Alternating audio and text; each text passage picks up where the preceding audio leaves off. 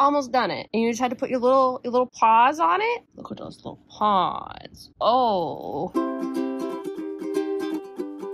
Hi there, Michelle here, and welcome back to my channel. In today's video, I'm going to be crocheting myself a tote bag. Okay, I look disheveled. My hair is a mess. I'm a hot garbage mess right now. I hate summer so much. But anyways, when I have a creative genius idea, I need to do it. I'm actually pushing aside another project that I already started because this one, I have to do it. I have to do it now. It's a tote bag, nothing super out there in the sense of the shape of it. It's gonna be a square. I have been a fan of this show for many, many moons. Everyone's into it now, which is great because now I can say these references and people will understand it. The show is I Think You Should Leave. I was trying to tell my sister since season 1 to watch it. She didn't want to watch it. Then suddenly season 3 comes out and she's on the bandwagon. So I'm like, okay, great. I can talk to someone about the show now. This show was made by comedian Tim Robinson. He's the main guy. He used to be on SNL. Then he had a show called Detroiters, which was amazing. It got 2 seasons and then, you know, but out of that show, he created I Think You Should Leave with a bunch of, with other writers. I just can't think of them on the top of my head. This show is not for everybody, okay? It's a certain specific type of humor that's a little awkward and a little out there. Season 3 has come out about a month ago and I wasn't even thinking about it. I was just like, you know, fun,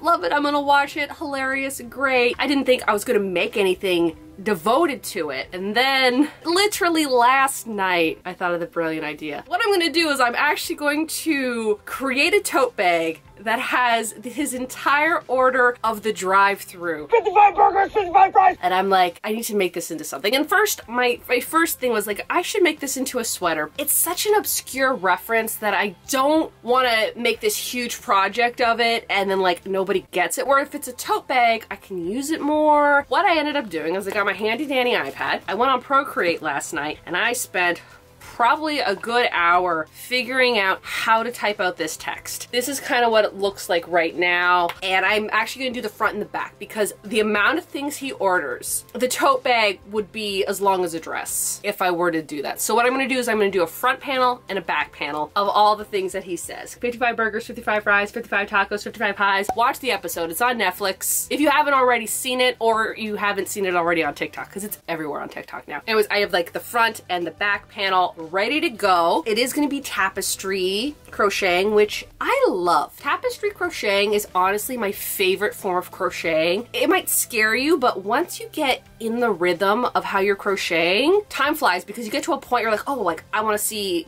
what this looks like if I went a little bit further. And then you get to that point, you're like, well, I want to see what it looks like if I get a little bit further. I don't know, it just keeps me crocheting if it's tapestry. The colors that I chose, I actually picked out this color here. I went to Michael's today. It is the Impeccable yarn. Now, I've done a lot of my tapestry work with Impeccable, so that's why I went with it, because I can just take the grid from previous projects and, you know, use it with this project. This color here is called Heather. It's this beigey cream color. It's not off-white, it's more on the beige side. And then I actually have this one here, which I got from my handy dandy yarn stash. Look at that. This is actually leftover yarn from my checkerboard pink and orange sweater that I did a few months ago. I can't believe it's already been a few months. I decided to pick these colors because they are very retro. And if you've watched the show, they're intros to their sketches and like the intro to the show, the font, everything is very like 1970s. I feel like these two colors together work. I was actually I was thinking about getting this really nice kind of royal teal blue color and put it with like more of a pumpkin-y orange. I actually went right up to the cash. I was in line and I'm like, no, I decided against it because I feel like it'd be too bright. Whereas if this is the main color, I did buy 2. I don't think I'm gonna need 2, but I bought 2 of these. This is gonna be the main bag color and then this is gonna be the text. I don't think I need any more than this for the text. And I'm pretty sure I have leftover like more of this yarn, so I don't have to go buy it. They kind of give like retro or vintage, you know, like A&W kind of vibes because he is going through a drive-through fast food chain. Why not? We're gonna see how it goes. This is just a fun, quick little project. I did not have this idea 24 hours ago. This is how like spur of the moment, I need to get this bag done type of project. Let's just get right in to making this tote bag. Last night, I actually got the first word done, which says 100 tenders. This is kind of like the best that I can do for the crocheting this, because the problem with crocheting, it's not like knitting. Knitting, it's nice straight rows, but when you go crocheting, it's like you're going this way, and then when you're going on the opposite way, you're going this way. So it's, you know, it's kind of leaning. You look at it and you can read tenders, and that's all I care about, is that you can read it. You know, it's not going to be perfect. If I think about it too much, it's gonna stress me out. This is just a fun, quick project, and I love it so far. The only problem with tapestry, like crocheting, is, you know, you get too involved in it that you don't realize you made a mistake. I made a mistake at the very first letter of this thing. I was only supposed to do one, and I did two. So I gotta take all of this apart. Fun. Something that I have to do while doing this, look how good this is looking so far, is that every single time I start a new word or like a new line of words, what I have to do is I have to count. So like on here, I have, like there's 3, I have to make sure there's 3, and then there's a space, and then I have to make sure there's a space. So it's 3 space 3, 2 spaces 3, 1, 3, 1. Oh no. See, this is why I have to do it, because I've already made a mistake. Oh, sweet baby Jesus. I've already made a mistake. I was trying to show you like how not to make a mistake, and then I made one. This is why I have to do it, because right here is actually supposed to be the R. I don't know how I did that. It's supposed to be a gap here, and then this is supposed to be the G, this is supposed to be the E, this is supposed to be the R and S. So I have an extra letter in here. I have to now take apart. So I took it apart to my mistake, and now I'm going to redo it and hopefully do it right this time. So that's supposed to be 5, 5, B-U-R-G-E-R-S. Great. As long as like the first line's done, I'm pretty good at keeping track of where to go. This is what it's looking like right now. It's actually looking pretty good. I got the first part done. So this is part 1. It's not as big as I thought it was going to be. It's just like a regular larger size tote bag, which I'm fine with. I thought it was going to be extremely big and I was going to have to change my plan and make a pillow out of it. But I don't have to do that anymore. What I'm going to do is I'm going to end it here. And then I'm going to start the next piece. So they're going to be 2 separate pieces, and then I'm going to sew them together. I am going to go grab a, whatchamacallit? My yarn stretchy out board. Don't remember the name. All those puzzle exercise mats, and I'm going to pin it down so maybe it will just stop curling, and then maybe give it a steam. Again, once I'm in the groove of it, it goes pretty fast. I used one of these exercise mats that I actually just got out of Winners. People who live in the States, Marshalls, also TJ Maxx and TJX. They came in a pack of 4. They're about like that thick, right? Also, I think it was like $14 for the pack of 4. Anywho, what I did is I took these little tiny pins right there. I just kind of stretched it out and I pinned it up, and now I'm going to leave this for a few days, just until the second side's done. When the second side's done, what I'm going to do is I'm going to take this side off and put the other one on, because I feel like it will be stretched out by then. So yeah. For today's crocheting, I'm already on side 2, which is great. I'm actually going to be crocheting at the drive-in in my car. I have this done, and I'm hoping to work on it a little bit today before the movie starts. So that's great. We're also watching Spider-Man.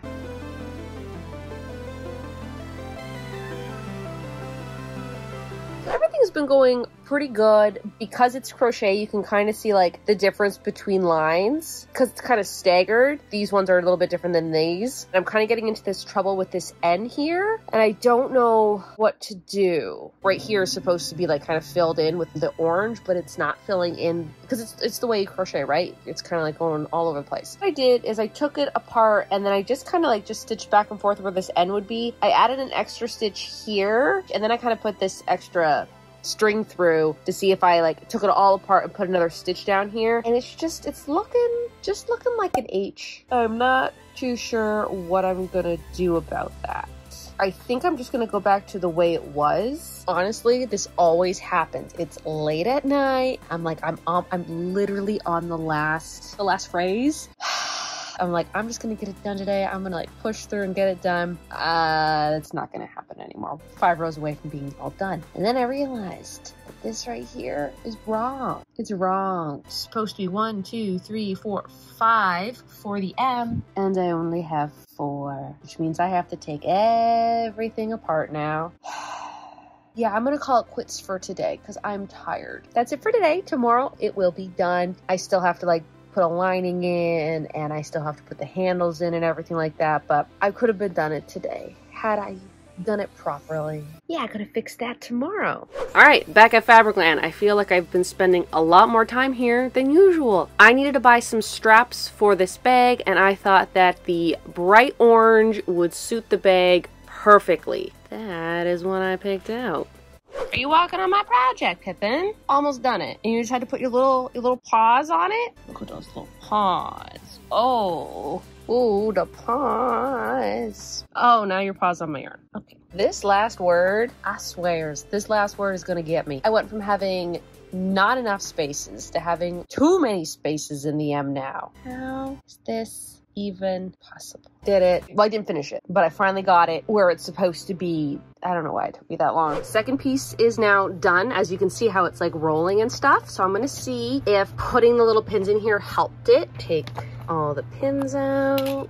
There's still a little bit of roll in this corner and this corner. I didn't wet it because some people will like spray it. It's fine. It's all gonna get stitched up anyways. Just look at the difference though. Pin this one on here, and this one I think I'm just gonna lay flat somewhere, maybe underneath something heavy just to, you know, keep it nice and flat. And now it's time to pin this one. No! She never wants attention, never. But when I'm filming and crocheting, that's when she wants the attention. What are you doing? Please don't sit down.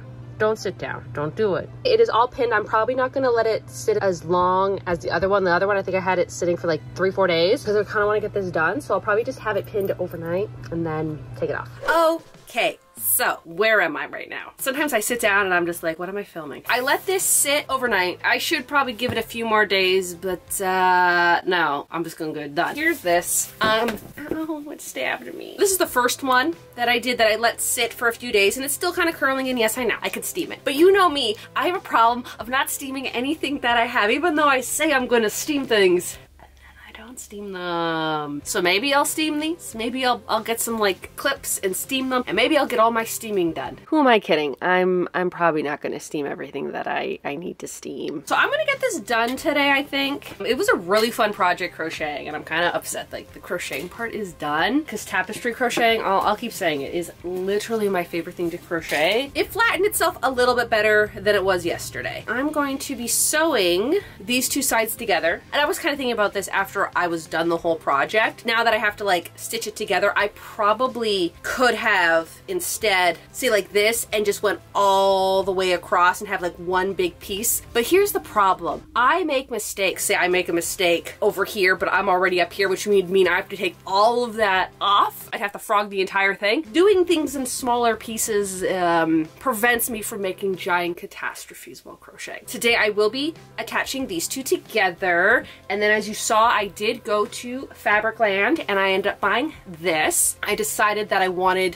the straps to match the bright orange, which I think is so cute. I did get 2 meters of it. This was only like $2 a meter, not even $2 a meter. And I have my Fabricland card now. So I got like a pretty good discount on that. And then while I was there, I couldn't help myself. I bought the raccoon fabric. If you saw my last vlog that I put out like a week ago or something, I saw this raccoon fabric in a Fabricland. I'm like, I don't need to buy it even though it's cute. And then I went there and I saw it and I'm like, well, it was 50% off. So regularly $25 a meter, cut in half is like what is that, like $13 a meter? So paying like $13 for all this fabric is pretty good. I don't know what I'm gonna make out of it yet. Maybe a tote bag, maybe a hat, maybe something, I don't know. But like I saw it and I'm like, I better get it while it's on sale. But anyways, I was there looking for a certain fabric. Just wanted to see if there's any like food related fabrics there, like fast food fabric. They didn't have what I was looking for, but luckily I had thrifted food related fabric years ago. Are you telling me that this material was not meant for this bag? I've never actually used this for anything because I'm like, I don't know what I would use it for. This, obviously, so this is gonna be the liner. So I'm also gonna be making a liner for this bag. I feel that if you make a crochet item, like a tote bag, putting a liner in it is really helpful. It will help the bag not sag in the future because, you know, crochet is yarn. The more stuff you put in it, the more it's gonna stretch out. It's not gonna bounce back all the time depending on the stitches and the yarn you use, etc. But for the most part, once you stretch out a crochet bag, it's kind of what it's gonna look like. Having a liner inside it is when I put stuff in, the liner's gonna stop it from stretching out the bag. I'm also going to be taking this and sewing this onto the liner as well, so then that way this is also not stretching out this. Okay, let's do all the sewing stuff where I have to be on the floor or at the sewing machine first, and then we'll do the relaxing stuff later. So I think that's the plan. Here's the fabric. I didn't mention this, but it's actually originally from Fabricland. I didn't buy it at Fabricland, I bought it at like a thrift store somewhere. So let's iron this. Let's do some ironing. I don't want to do ironing, you know that.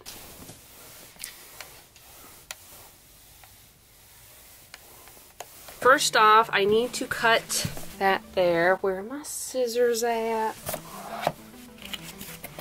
I want a little extra room, so I think I might cut it all the way over here.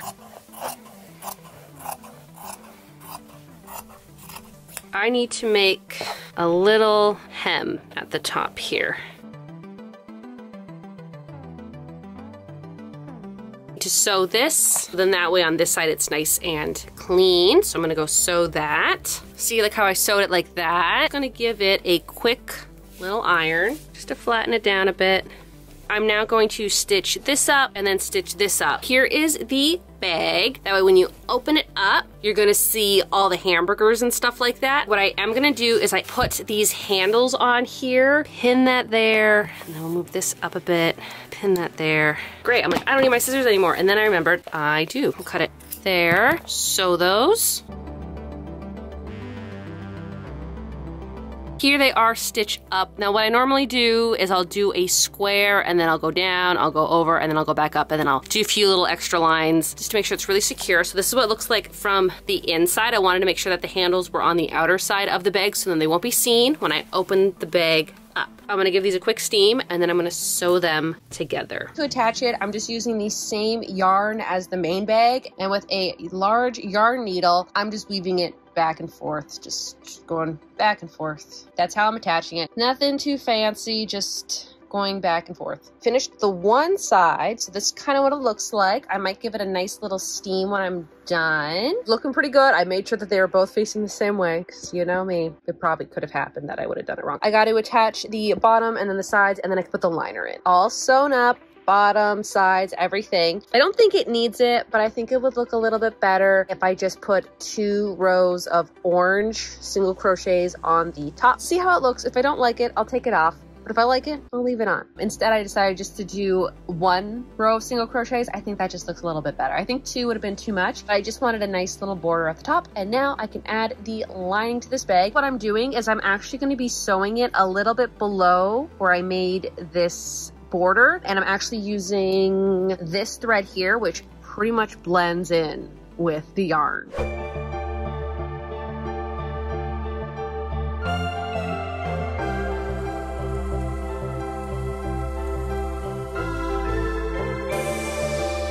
All right, the bag is done. Look at this. Look at how cute this turned out. It's so adorable, and I feel like if you don't get the reference, then you're not gonna really get why I made it, but if you get it, you get it. So let's kind of go over what I think about it and how I made it. I think it turned out pretty good. Again, with the lettering, it is a little off, such as, where is it, this N. I tried to kind of like troubleshoot it. I took it apart a few times, but it just didn't lie correctly, and I think this is the reason why I want to get into knitting, because knitting, all the rows are like nice and like in a row, so it's a lot easier to create text, where crocheting, everything you can kind of see is on a little bit of a slant. It's fine. I mean, like from far away, you can read it, you can know what I'm saying. I think I might go back in like this end and this end. What I might do is get like a little piece of string and maybe just kind of sew it up a little bit so it looks more like an N. I just didn't do it before I filmed it. I also probably should have done it before I put the liner in. I even made a note of it. It's fine. And it's actually not that big. I thought that this bag was gonna be like